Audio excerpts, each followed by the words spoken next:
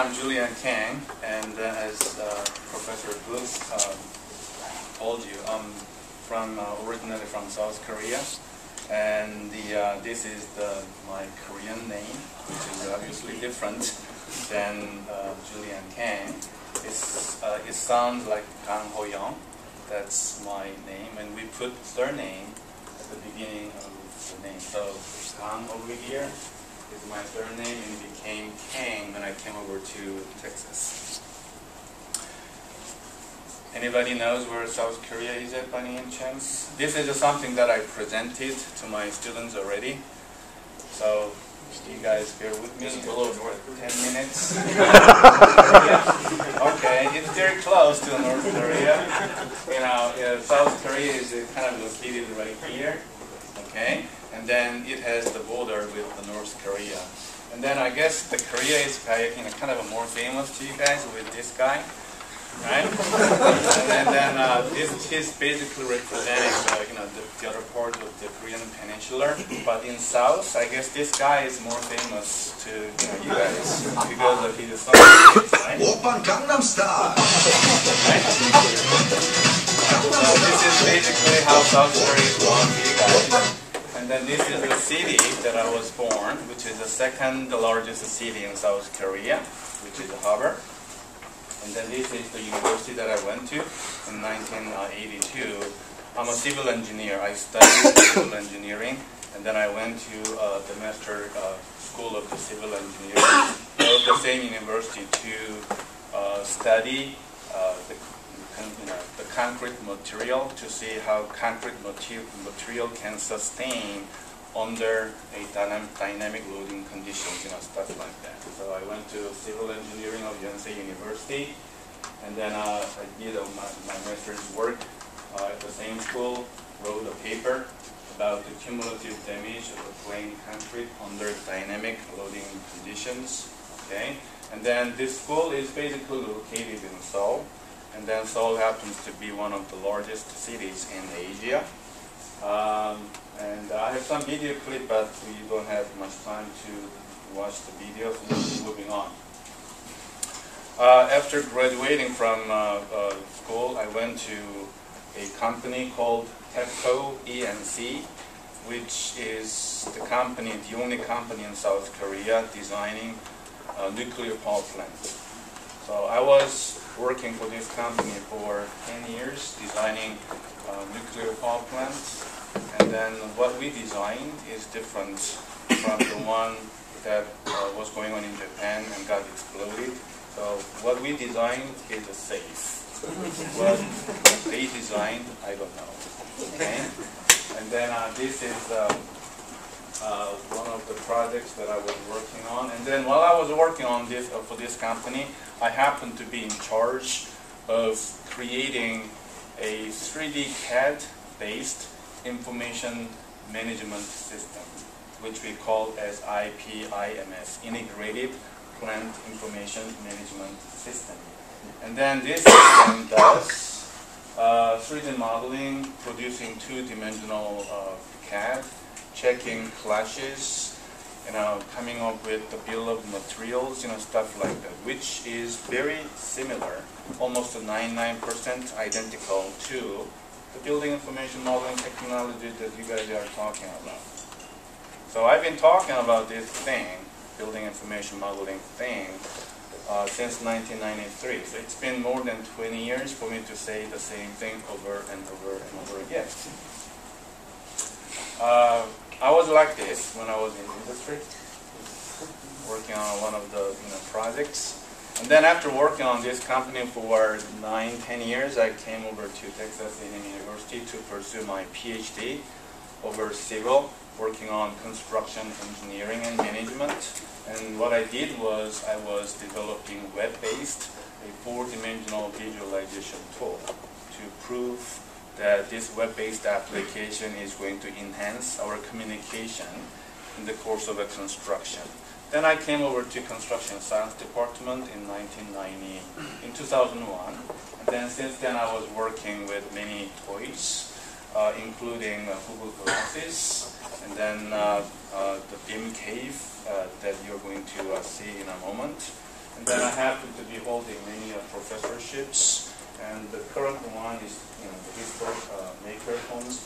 is the one that I'm currently holding. And I've been also working with the industry, and then I established BIM Texas Alliance.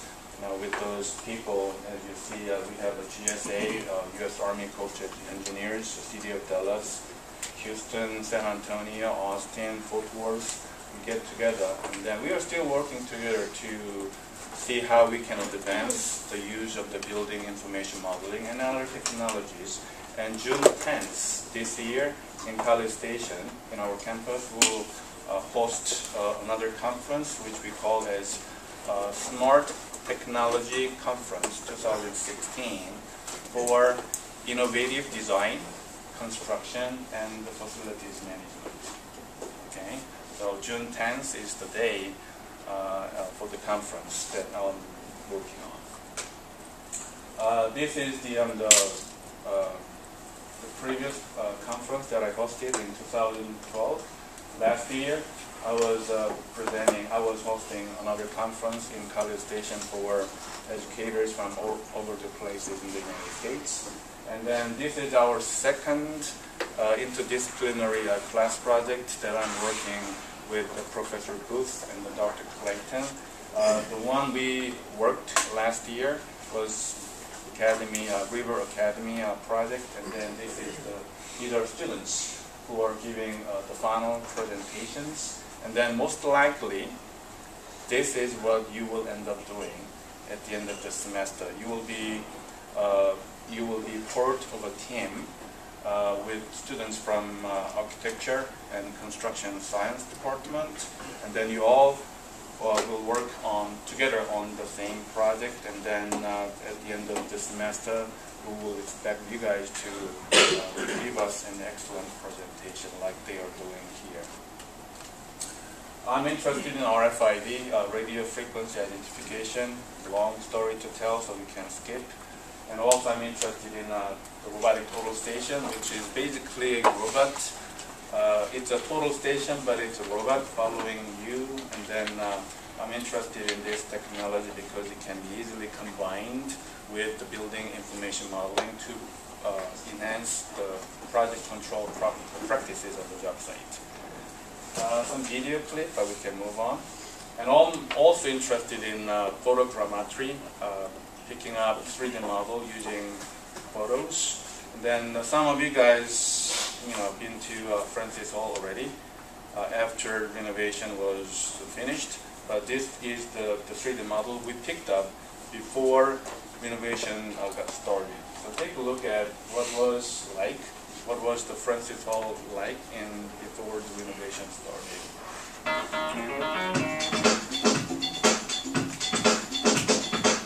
It was the main hall, and this is where the big cave is at the moment. And this is the 3D model that we created from taking pictures. Okay. Other technologies I'm interested in. I'm also interested in augmented reality or mixed reality. This is a Valkyrie helmet, one of the advanced, mixed reality devices that the industry is about to use if the price goes down. It's too much expensive at the moment. Other toy that I'm interested is the drone, obviously. We are running one project going on right now to develop a application that will control the location of a drone so that we can easily monitor the construction activities using this drone without having to manually control the drone. So my aim is to be able to automate the flight of a drone to monitor the job site so that you guys can easily use it without having to learn how to use it. Okay? And then the images that the drone is picking up is somewhat beyond your imagination. So take a look at one example that I got from last year.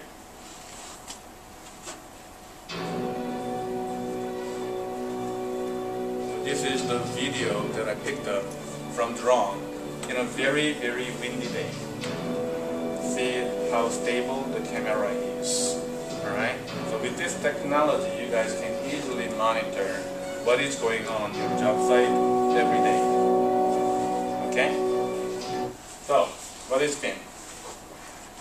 I'm telling this joke to my students already, so they know what I'm about to say.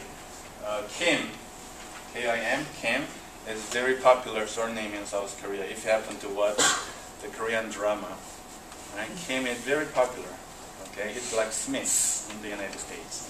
If you throw the stone to a group of Korean, you have a 50% of a chance to hit Kim. Okay, BIM is the second most popular surname in South Korea, and our students know that it's a joke. There is no such a surname in South Korea like BIM. The building information stands for Building Information Model. And I've been working with one company in the UK, which they call BIM as a Building Information Management. So people pay more attention to information nowadays as they are using building information model. Okay? So we're going to be talking about information, a little bit about the building information model. Today, to tell you about that information, I want to show you these pictures. Do you see the difference between these two pictures? What differences do you see? One is modern and the other one is classic. So one is modern. The other one is a period. Okay, a little bit more nice aesthetic, right? One is created using building information modeling application, and one is created using just a simple 3D CAD modeling application. Okay, the one you see on the right was basically created from using 3D Max Studio, and the one on the left-hand side was created by Revit. Okay, on the surface, you don't see any differences because it's a nice picture, nice 3D model. Okay, so what is the difference between these two? Is basically coming from this. It's basically the difference between these two is coming from information. The one you saw on the right-hand side, it doesn't have any non-graphical information at all. It's just a beautiful picture. On the left-hand side, you have information.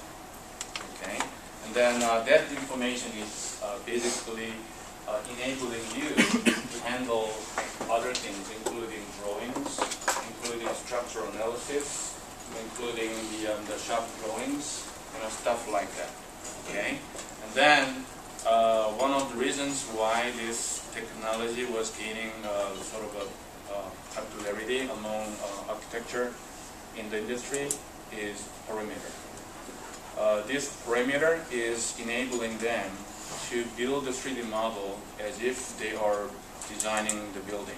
And we're going to be talking about it later in more detail. But speaking of the information, this, handling information has been going on since early 1990s, even late 1980s, especially in the nuclear power plant industry with the IPIMS. We were handling information with the 3D modeling and stuff like that, from early 1990s. Okay, so at that stage, the building information model was basically a 3D model combined with information. So this is basically, you can say, that definition of the building information model. Okay, it's a combination of a 3D model and information. Okay, and then technically, if you want to handle information within the 3D object, you have to have some object in 3D model.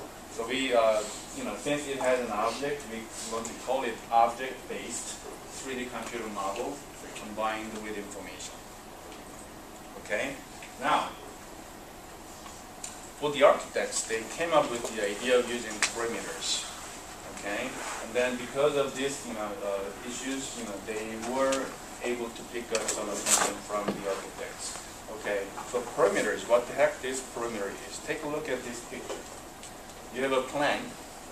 Okay, now because a lot of information was embedded in this plan, with one click you can convert your plan into this. Okay? Now, perimeter is the one that is combined, that is connecting the two-dimensional drawings that you saw and this three-dimensional model. Okay? So for example, if you want to do something with the window, for example, you can basically change the size of the window in the 3D model like this. Okay? Then since the perimeter is combining these two-dimensional drawings and 3D model, once you change the size of the window, and if you go back to two-dimensional drawings, then your drawing is going to be up down there, is going to be changed from here to there automatically, because it's combined through parameters. Okay? So, and then if you want to do something again with the drawings, you can obviously change the size of the window again. And then over here, the 3D model is going to be changed like this again. So this is basically how the perimeter is working between two-dimensional drawings and the 3D model. Okay? And because of this nature, we want to call it as object-based parametric 3D computer model combined with information. So we have in each and every building information modeling application we are using, we have a concept of an object, we have a concept of the perimeter at the same time. Okay? And then who was delighted with this new concept of using the parameters? Those who were working on the drawings. Okay? If you happen to be working on the design form, okay, this is what's happening. When you finished issuing the first draft of your drawing to your client, the client will be happy, obviously, because the first set of the drawing has finished. After looking at their drawing, if they are capable of doing it, they will start telling you, hey, Mr. Designer, I like your design, but can we change the location of the door? What would you do? Not to lose your client. You will say, yes, I will change the drawings for you. Then you bring that document back to your firm, and then you are asking your associates, hey, Mr. Associate, modify the drawing, because our client is asking you to replace doors and something like that. And then your associates, keep working to update your drawings and stuff like that. And then you happen to handle, let's say, 100 pages of the drawings. Okay? At the next meeting, your client happened to change his or her mind again. And then your associates have to fix the drawings one more time. Okay? How many times do they end up doing it? Sometimes more than 20 times. Okay? So what's happening to those associates? They spent more time working on the drafting than working on the design. So drafting is not design, right? The design is about creating the space. Drafting is just handling the paper. So before this technology, lots of associates were spending too much time on drafting, so they don't have much time left for the design. So with this BIM technology, finally they found the chance to put more time on design from saving their times from drafting. Because what they can do now is when they change the location of the drawings, the location of the doors in 3D model, automatically the two-dimensional drawings are changed automatically. If you change anything in two-dimensional drawing, then your 3D model is changed. And all other associated drawings are changed at the same time. It's like hallelujah. You don't have to do the same thing over and over again finally. So basically the architects were very, very delighted about this new opportunity. And then it was a GSA, General Service Administrators of the federal government, who paid attention to this new innovative opportunity. And then they claimed that from now on, if you want to get the project from the federal government, you need to use building information modeling technology. Forget about working with us if you don't use it. So it was very a big alarm to the entire construction industry. Oh my gosh, GSA is now asking us to use the building information modeling technology. What the heck building information modeling is? Why are they asking us to use that? So this is happening like early 2000, late 1990s. So industry all of a sudden started paying attention to, using the building information modeling, stuff like that. And then once, it was architects who picked up this technology first, and they were happy about it, and they started talking about they're using the building information modeling to other people at the conferences, places like that. Then there was the contractors who's been watching those architects talking about building information modeling, and then they were like, okay, GSAs pay attention to it. I have a lot of architects working on the building information modeling. Well, okay, do we have anything that we can do using the building information modeling? All right. So we have some advanced companies that started working with the building information modeling, and then this is basically what's happening.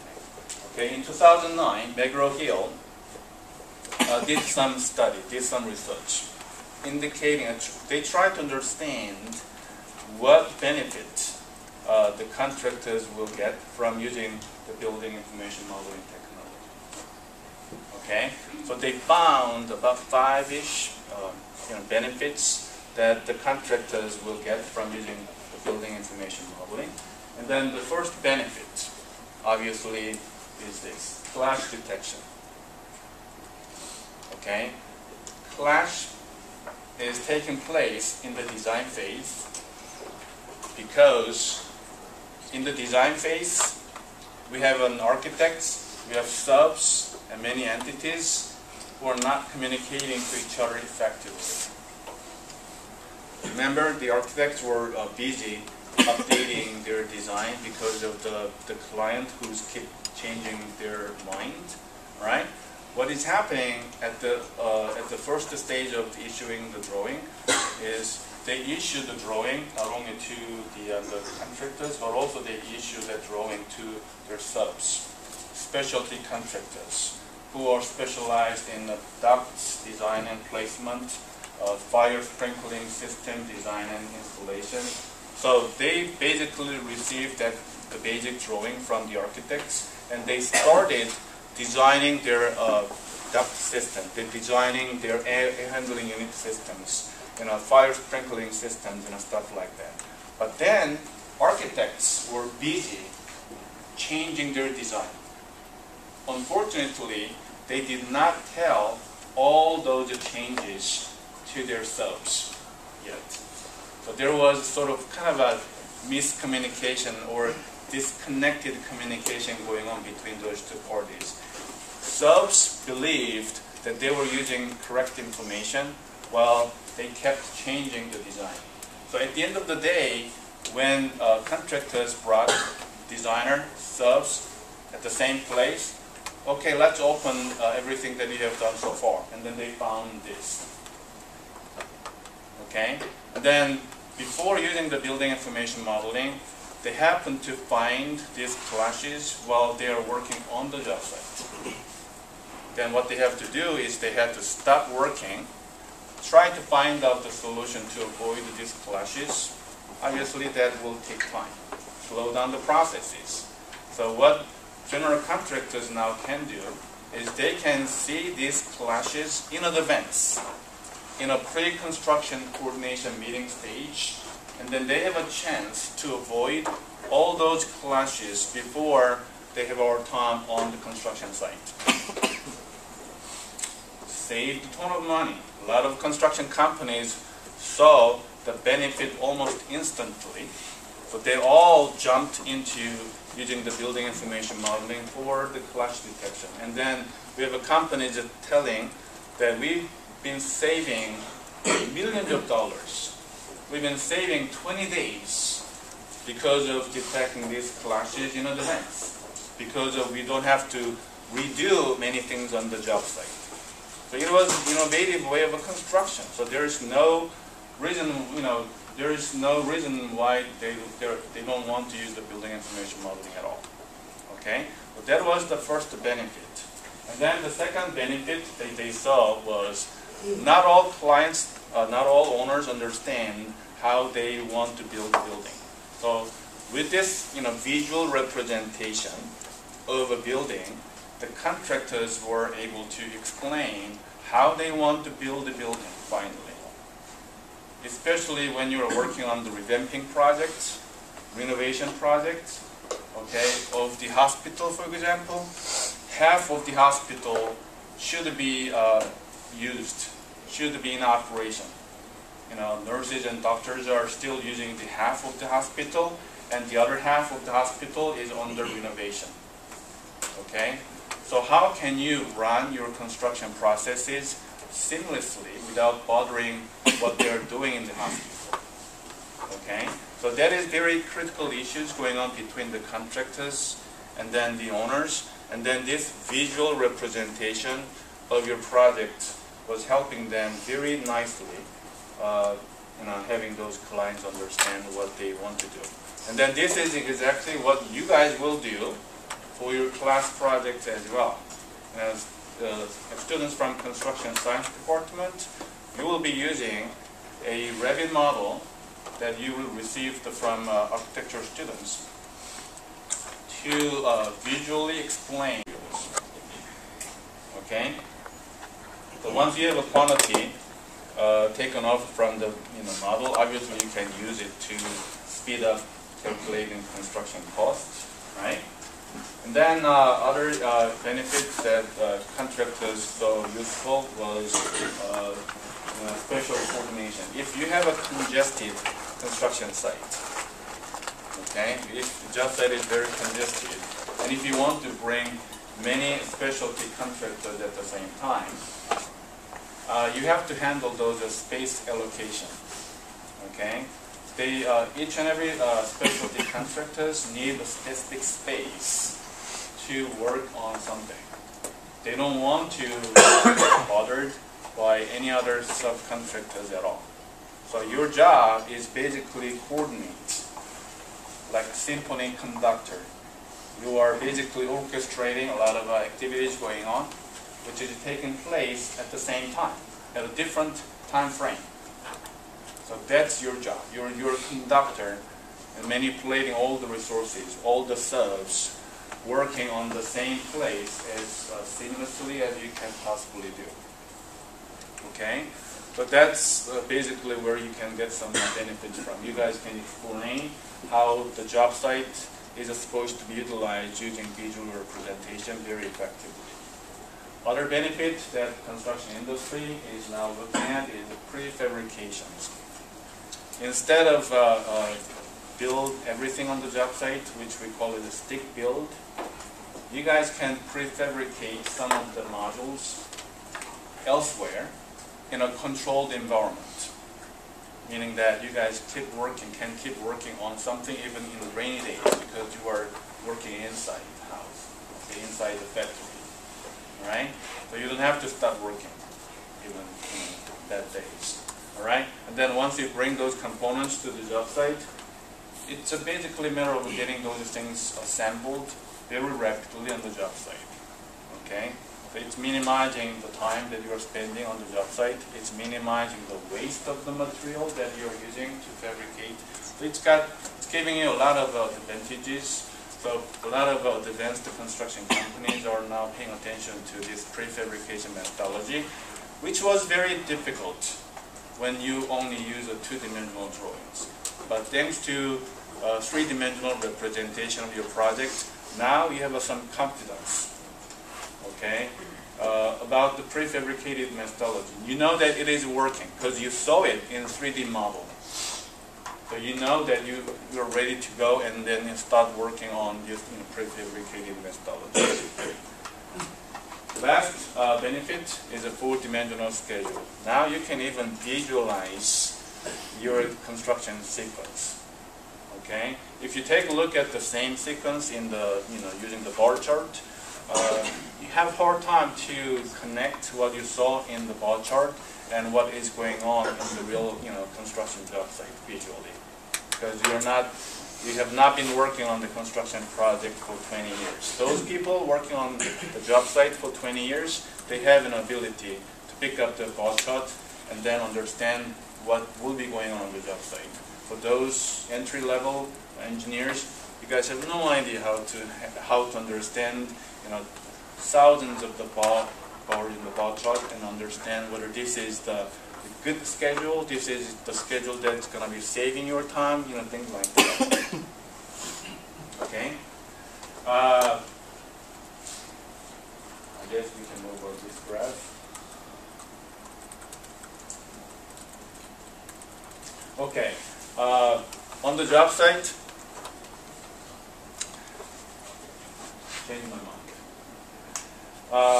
In the industry, the construction industry, we've been talking about productivity many years. If you want to take a look at the productivity of some industry, including automobile assembly industries, people like that, their productivity was going up since 1964 constantly. So now they can assemble the same car with just half of the time, 1/3 of the time, for example. In construction, the productivity in construction, unfortunately, has been going down since 1964. Kind of opposite to your expectation, right? So since 1964, we've been using lots of technology. We've been educating you to become the better constructor, better contractors. But still, what's going on the job site? Their productivity, they're losing the productivity. Okay? There's many reasons for that, and then one of the big reasons is basically they're wasting their time. Okay? CII over Austin did one study about how you are spending time on the job site. Okay? In the manufacturing area, manufacturing sector, if you happen to given 100 hours, then you are using 62 hours to add value. You are wasting about 26% of the time. And then this wasting is basically taking place when you're waiting for the part, waiting for people coming in to work with you and stuff like that. Okay? So 62% is basically dedicated to add value in the manufacturing area. Okay? In construction,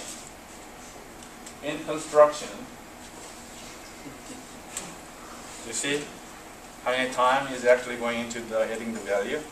10%. Alright? 57% we're wasting time simply waiting for the material, simply waiting for the crane coming into the job site, stuff like that. Okay?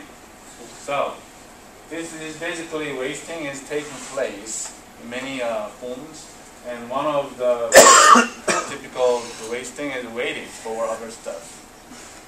Okay? So he's been tired of waiting and then actually sleeping on the machines.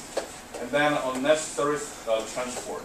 On the job site, you will see people moving stuff from here to here last month.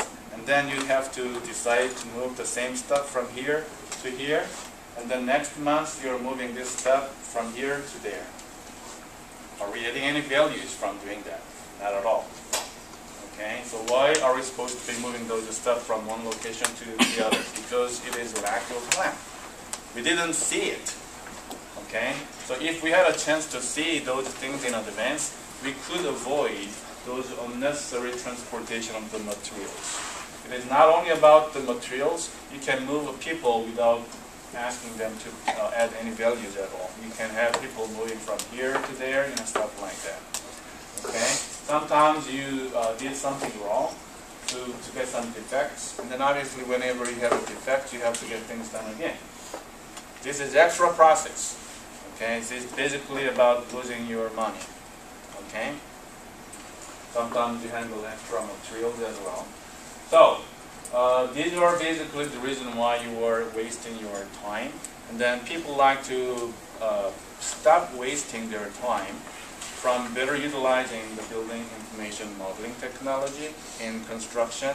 So we have now people setting up the system even on their job site trailer, looking at the building information model, try to understand how they want to run the project. Okay, you see that those people looking at the screen, trying to understand, what's there, what will be built in 1 month, and stuff like that. Okay, but since the size of the screen is not kind of big enough, people sometimes have a hard time to understand, for example, what's behind them, what's on the left-hand side. If they want to see what's on the left-hand side, what has to be done is you have to have an operator to rotate the camera here so that you guys can see what's on the left-hand side, what's on the right-hand side, what's behind you, stuff like that. Okay. Basically, it is not giving you an intuitive opportunity to understand the space. Okay, so understanding the space has something to do with the sense of presence, and this sense of presence has something to do with the field of view. Okay, now field of view. When you have a small screen like this, you have a small field of view. You don't basically understand much. You have to turn around a lot to understand what's around you. Okay? If you happen to have a little bit more money, you can buy 3 screens. Then you get a bit wider field of view. Then you have a better chance to understand what's around you. Okay? If you have more money, so that if you can buy more screen, then you can go like this. Do you get more information from one shot? Okay, so this is basically the impact of a field of view in terms of looking at the 3D model. Okay, so basically the wider the better, the bigger the better, which is a perfect, in the state of Texas. So everything has to be big in Texas, right? Now, speaking of the field of view, the ultimate machine giving you the field of view is this. Oculus Rift.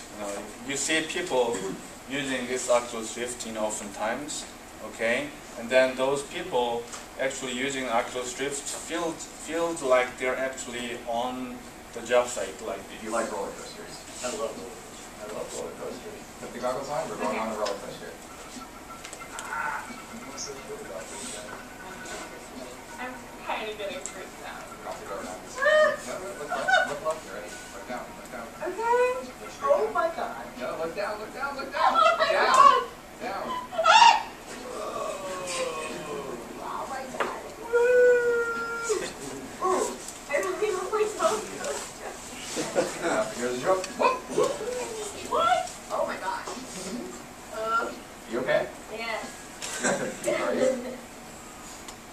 See, they kind of feel the sense of presence very effectively. But the problem is, let's say if you and I use the same goggle, looking at the same model, I have no idea what you're looking at. Most likely you will not have any idea what I'm looking at either. So even if we are using multiple head-mounted glasses to take a look at the same project, we will not know what you are looking at. So if I'm saying, hey, do you see what I'm seeing? Then you will say, hey, what the heck you're talking about? I have no idea what you're talking about. So this is a good device for one person, getting a field of a sense of a field, sense of a presence. But construction has to be done by multiple people. So you have to have multiple people in the same virtual space. Okay. So what can we, what we can think about is working on some sort of a second life thing. So bring everything into the second life. Then you might be able to see, the things together. But this is not sort of a, we still have a room to go. We still have to wait until we bring everything into a second life, and then build the building in the second life, and then everybody has a chance to take a look at the same stuff. Okay. So, since this is kind of a bit to go, and then I was looking at other technology, which is called the cave. which is a computer-aided, a cave audio-aided environment, which was basically invented in 1992 by those people in the University of Illinois at Chicago, who came up with the idea of putting people into a cube like this, okay, and then project image around the wall so that the people inside the cube feel like they're actually inside the wall. Okay? And this concept was, proven very effective in terms of giving people a better sense of a presence. So other people picked up this idea and then even come up with the cave like this. This is a star cave installed at the University of Southern California, and using 5 walls, and then basically fully surrounding people on the job site. Okay, but there has been some problems, which is basically coming from interoperability issues. Those are good applications, but if you want to see the building information modeling models, which is popular in the construction industry, in their cave system, you have to go with the file conversion process, things like that, which is taking time. And at the same time, and also, most likely you may end up losing information from that conversion processes. And the building information model is all about information. And if you lose information, why do we use the building information model anyway? So, because of this interoperability issues, the cave system was not that much welcomed by those people working in the construction industry. So I came up with the idea of using BIM cave, developing the BIM cave. Okay, why don't we mimic what is going on in the cave system using commercial building information modeling application? So I used the InnoGraph report to develop our own BIM cave system, and then it is working like this. We have a user, and then we have 3 walls, and then we have 3 computers, and then 3 Navisworks application, and then those 3 Navisworks applications are basically working together to communicate, to synchronize the camera location. So if I'm asking the central computer to do something, then the client computers understand what is going on in the central computer and then synchronize the camera. Okay, so this is basically how the BIM cave is working, and then this is what is actually how the BIM cave is working.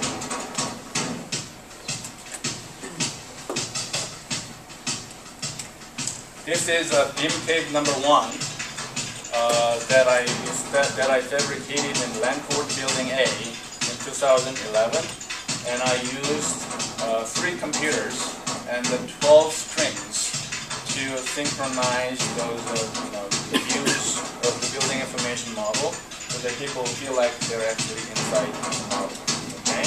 Then people were asking me, okay, can we put any other screens on top so that we can see those MEP systems and stuff like that? So I did this test to see if we can put any screen on top and then see if it is making any difference. And this test was not that much successful, but we saw some potential thing that we can possibly do. And then other people were asking, hey, Dr. Kang, can you combine this BIM cave assistant with the 3D 4-dimensional construction visualization so that we can see the construction sequence in BIM cave like this. So we came up with, we added another function into the BIM cave, so people now can see the sequence of the construction. So basically it allows you to time travel in the cave system. Okay, so you can time travel to a certain, in the course of the construction to get a certain stage of the construction, and then start walking around the job sites at that stage. And then if you finish understanding what is going on at the stage of the construction, you can resume time traveling to arrive at different stage of the construction. Okay? And then, as I told you, everything in Texas has to be big. So this is not big enough to me. But this is something that I found. Okay, I wanted to basically, kind of surround the entire user like this. Okay, so this is basically the idea that I had when we were putting the Francis Hall under renovation. But unfortunately, there is some space issues, there is some budget issues, stuff like that. So I was not able to get people fully surrounded by 300 degrees like I planned. But still, we have something new going on like this.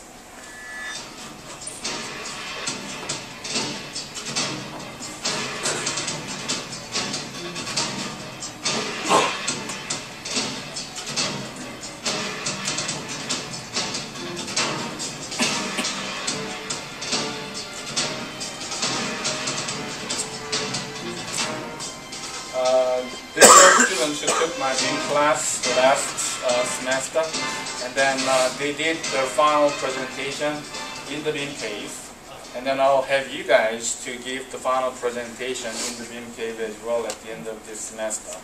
Okay, so students from construction science department will learn how to use this BIM cave, and then you guys are most likely welcome to join them to give a presentation in the BIM cave. So it's like giving a presentation to your client as if you are on the job site. So this is a totally different way of giving a presentation. Okay, so you guys may think how you want to make a more effective presentation from using the building BIM cave, which is different than just using the PowerPoint slide. Okay, so what is the best way to give a presentation in a virtual environment is something that I'd like to challenge you guys. Okay, and then having fun is some part of the things that I do with the development of the BIM cave. So at the moment we are using the mouse to control the BIM cave, but this is not fun to me anymore. When I was developing the BIM cave, I was excited. When I finished developing something, then it's done deal. I'm not excited about it anymore. So I need to keep working on something new to keep me getting excited, and this is what I'm working on right now.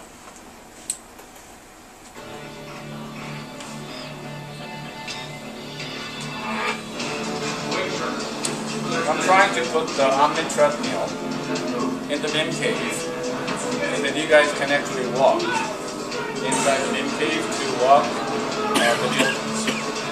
Okay? And then you might be wondering, how can I control the computers? I don't have a chance to use the mouse anymore, so I'm going to be looking at other technology like this. I'm going to use the bands that breathe your muscles. If I do this, it understands what I'm doing.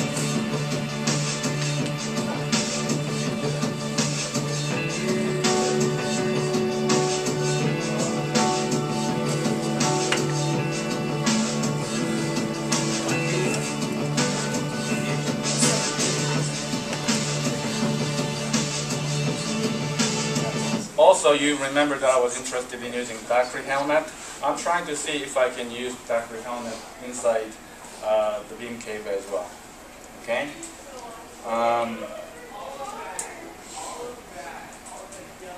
Let's move on. This is not relevant.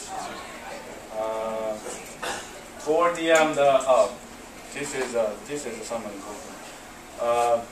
On the job site, on the construction job site, we have people using the building information modeling technology for better project control. Okay, and then one of them are using the robotic total station, as I told you, and then Baker Triangle is the company who has been leading the industry in terms of using the the robotic total station.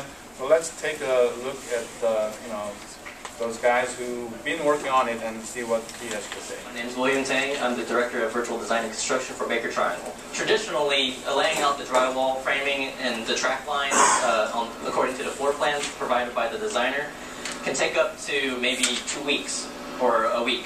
I mean, it varies between a week and 2 weeks.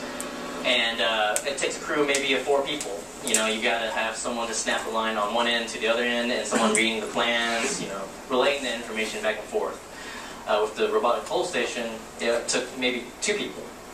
Somebody with the tablet reading the points and somebody marking the dots, the locations. The robotic toll station, it locks onto your location where you are with the prism. And the benefit of that is you can walk anywhere on your job site and it'll follow you. The station will tell them where to go and they'll bring the prism pole and eventually find a relative location of where the point is. And the XYZ positioner helps locate that point in a more precise manner. It shifts in both X and Y directions, and you can fine-tune it to exactly where that location is telling you to go. Utilizing the robotic toll station versus the traditional methods can save you up to 20% of your time. And not to mention, you have the most up-to-date CAD file, or your background, your floor plan, and your guys are laying out exactly what is supposed to be there the first time instead of having to go back. So. Okay, other innovations going on in the architecture land. They were using the building information modeling technology to enhance their design process. Let's move on this thing very quickly. I'd like to show you some of the new trials going on in the design.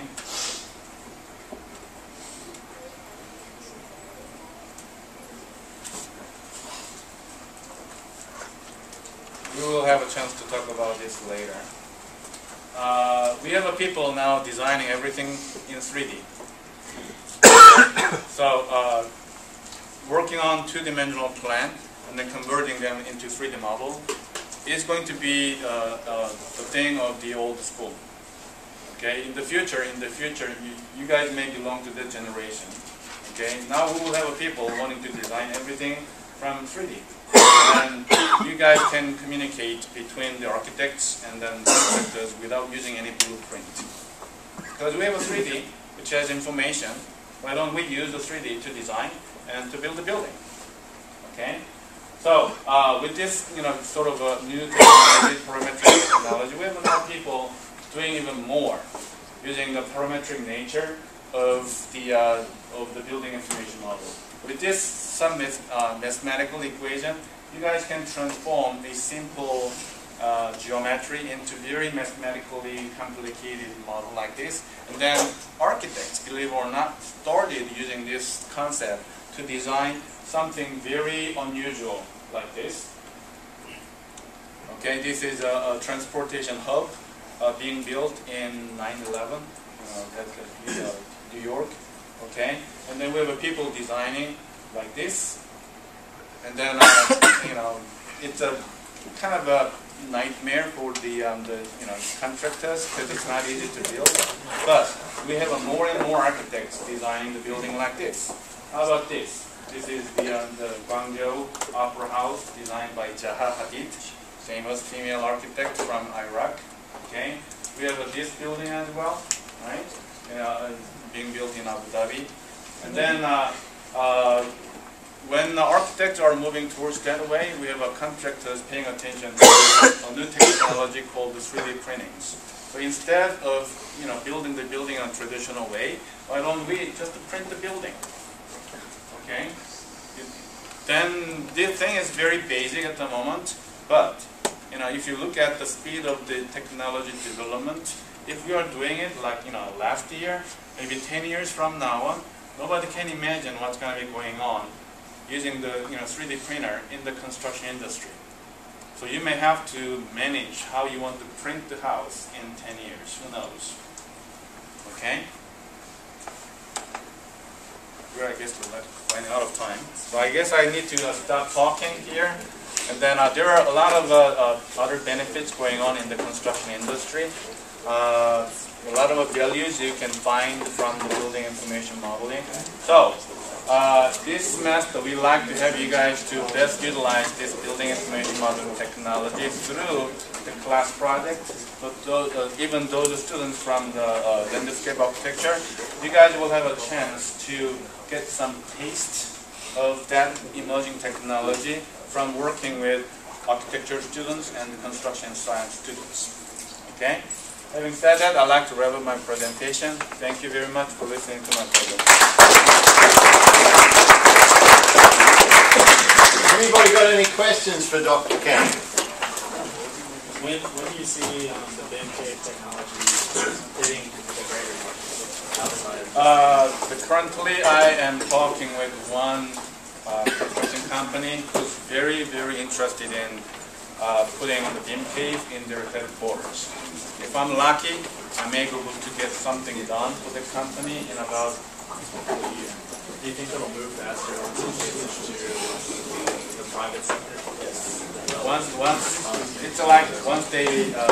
you see your friends using the BIM cave, then they will keep asking.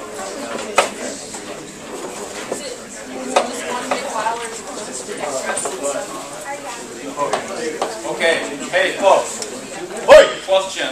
The question was, in the BIM cave, is it just one file, or is it multiple files putting on the same wall? The answer is, we are using 9 computers in the BIM lab, okay? And then those 9 computers have the same model loaded, okay? And then we have some application controlling those 9 computers, 9 identical models working together synchronously, so that you guys feel like you are actually, kind of sitting inside the model. Any other questions? All right.